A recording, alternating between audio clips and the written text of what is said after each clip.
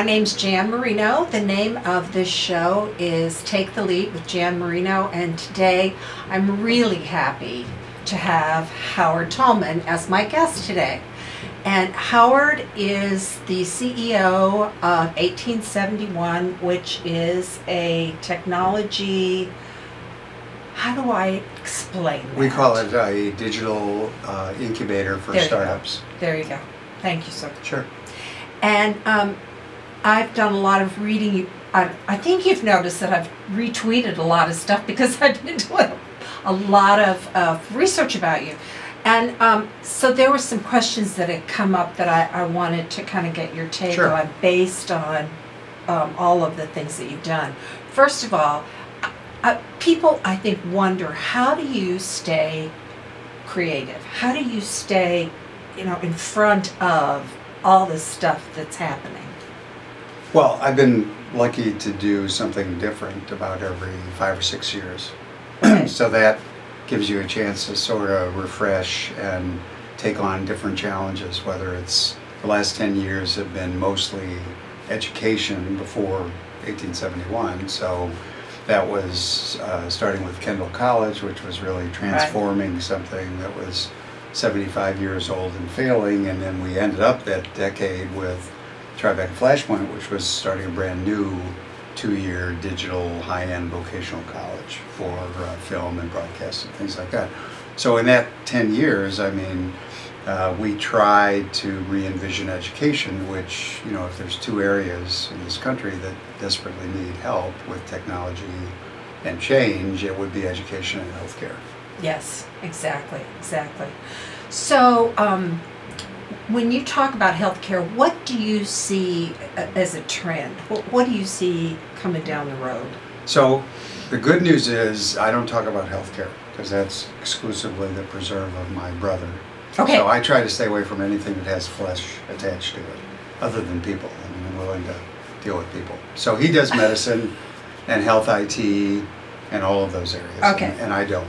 Okay. So I do education, media, technology, large data, computer game development, all those kinds of things. Okay. And film. All right. And music. Okay. Great. Have you heard Leonard Cohen's new? I haven't heard his new CD, but I know him. I mean, I know that he's severely talented and severely talented is a great way to put equally it. depressed fellow. He is. Yes, he is. And it's. I wish. Well, I don't know what he's taking, but if he would share it with the rest of us, don't you think that? I don't know. I mean, I don't think he's a happy person, but he's a very talented person. Yeah. Very talented person.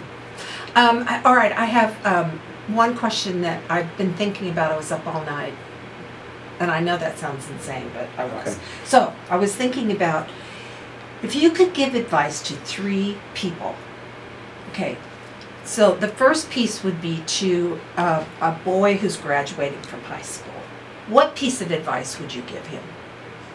Well, I would say that he should go to college. Okay. That's first. And then I think he should go to work for someone who he can learn from. That would be my advice to a boy graduating from college. Okay. What about a girl who's graduating from high school? Well, I think it's the same advice. We don't differentiate. Mm-hmm. I think one of the interesting things is we've been recently doing projects with young women in junior high and high school around STEM, science and technology and art. Right.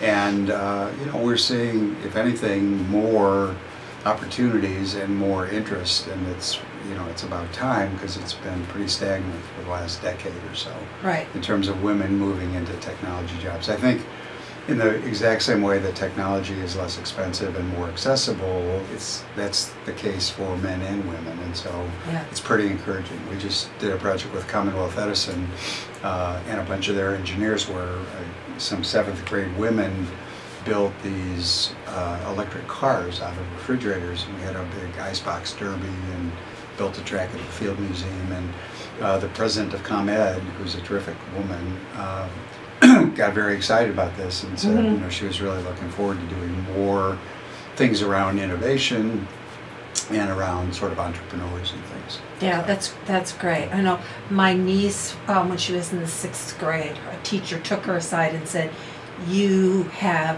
what it takes to be an engineer." Mm-hmm. And so she took that seriously, and she's now an engineer. Oh, that's great. So it is great. It is great.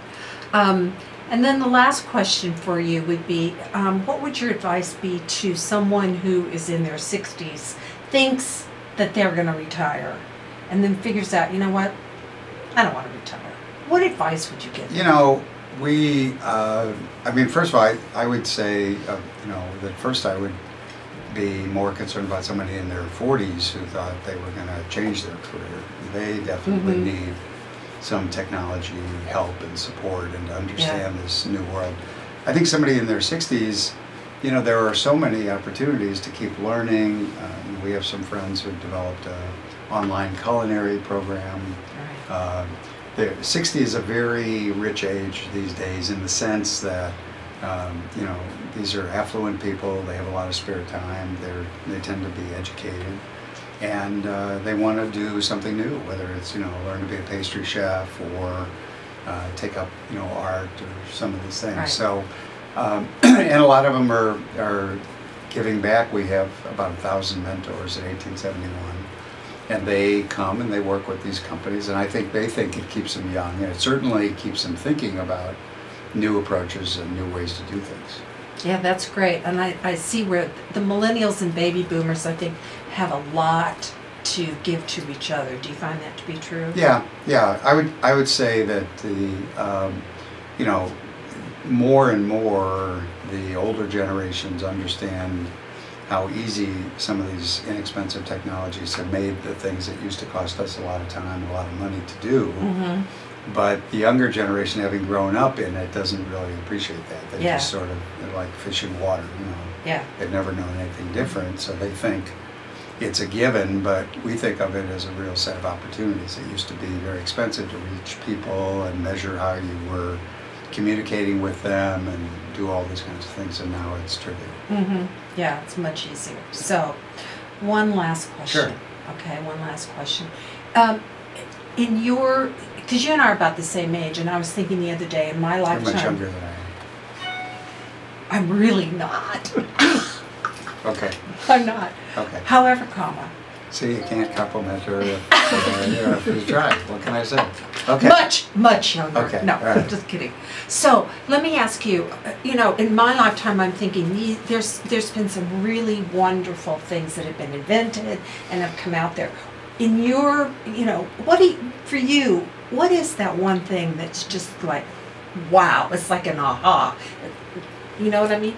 Well, I think we don't call them phones anymore. I would say we call them mobile trackers. But I think the idea that we're all mobile and connected to a whole world of information. We think, we don't let people say, I don't know anymore Right. at 1871 because it means you're lazy. It doesn't mean you don't know. It means you didn't take the time to go look and find whatever it is, and everything is there. Everything can be found and looked up and researched. And so just the idea that you have to be and you can be a lifelong learner Right. and keep improving your skills and pursuing other areas is really the most exciting thing. It's just all the information is out there now.